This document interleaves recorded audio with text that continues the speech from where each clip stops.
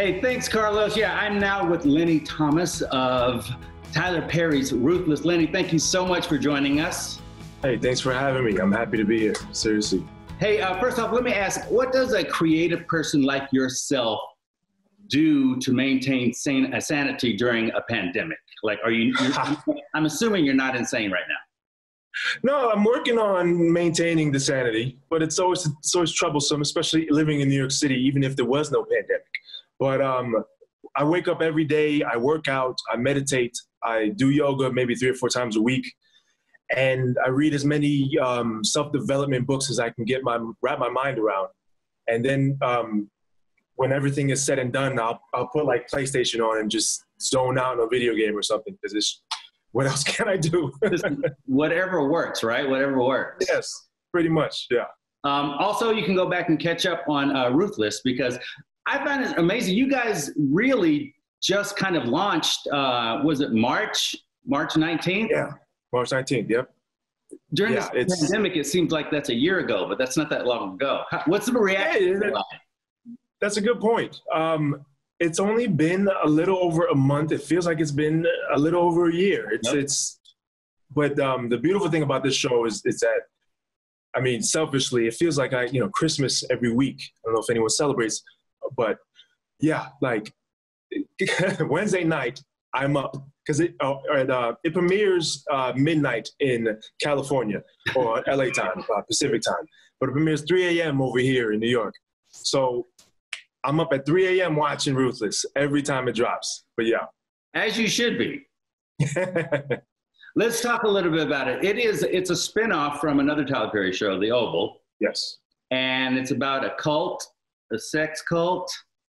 Yeah, it's about a woman who gets involved in this crazy fanatical sex cult, trying to, get a better life for herself and her child.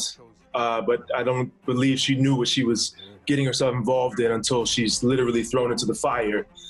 And oh my gosh, it just gets, every episode there's a cliffhanger ending, every single episode. Yeah.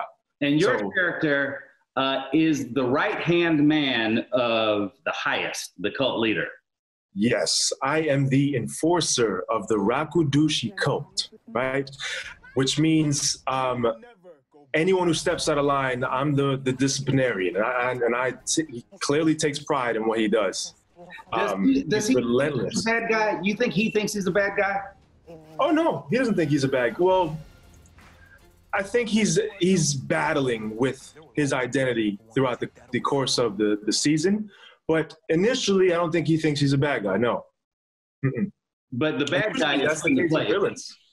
What's that? The bad guy is fun to play. Too much fun. I'm not gonna lie. Like I would never do half the stuff I did in this show. I mean, I'm just not that person. But interestingly enough, about 2 days before we wrapped the show, we were filming some of the most intense scenes of my character, and I didn't want to do it. I was like, I love my cast. Oh my goodness, I love my cast. And I was like, guys, I'm tired of treating y'all like traps. I can't do this. I'm struggling right now. I'm having nightmares. I guarantee though you did it. I did though. I did. Hey, what's it like to be a part of the Tyler Perry world? I got to tell you, I interviewed Gabrielle Union once, and I asked her right after she had done a Tyler Perry movie, and I said, "What's the difference between working with Tyler Perry and not Tyler Perry?" And she said, I thought it was real funny. She said, "Well, the checks don't bounce." So there's baseline right there, but then what's the difference for you? The difference.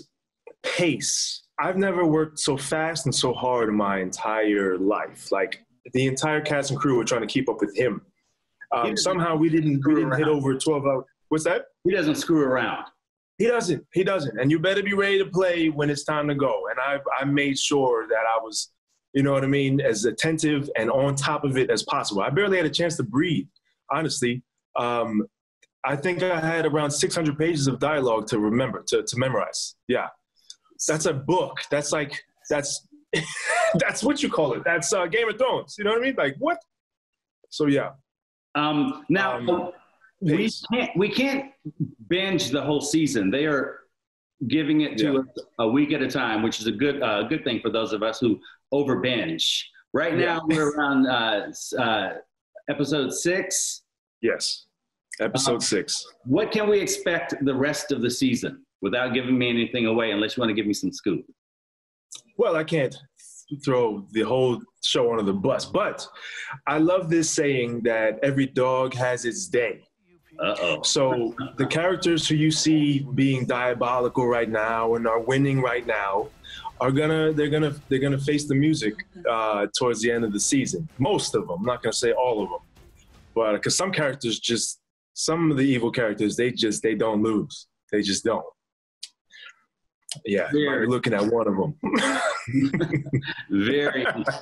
But you do a great job. Congratulations on all of it. Thank you. Hey, and also a belated happy birthday. You just had a little birthday, didn't you? Yes, I did. Yes, I did. Thank you very much. I appreciate that. I'm sure next year's birthday will be a little different than this one, but happy birthday anyway. Thank you. Thank you. Yeah, I hope so. I still had a blast, though. There were so many surprises that came my way. Good job. All right. Stuck in the house. Ruthless airs every Thursday night. Yes. Or just Thursday morning. I think they premiere midnight if you're on the West Coast, 3 a.m. if you're on the East. 3 o'clock in New York. Yeah. If you're watching in New York, you know you will not be watching alone because Lenny is up. Yep. I'll be right there with you.